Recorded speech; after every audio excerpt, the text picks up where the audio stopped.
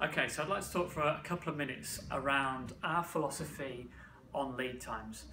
The fact is that every year, every single school, every university and every club all have their pre-season pretty much at the same time. It all falls within a 2 to 4 week period every September.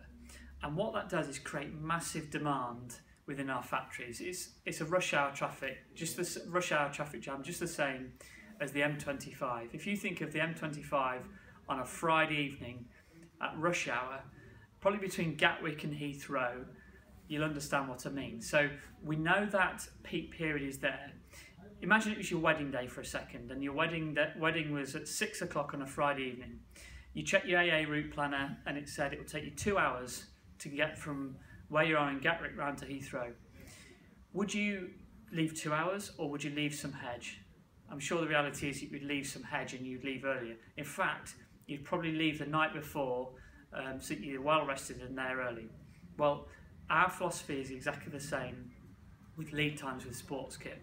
Why take the risk of being late? The worst thing in the world is your teams are running out there without their kit. We know rush hour exists. It's an industry challenge that we cannot get around. Therefore, our philosophy is to simply mitigate against that risk.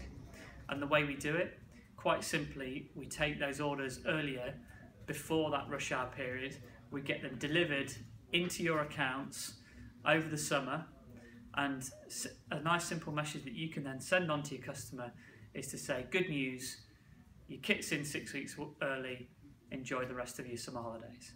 That is a world away from the panic and stress of chasing orders in a day or two before the season.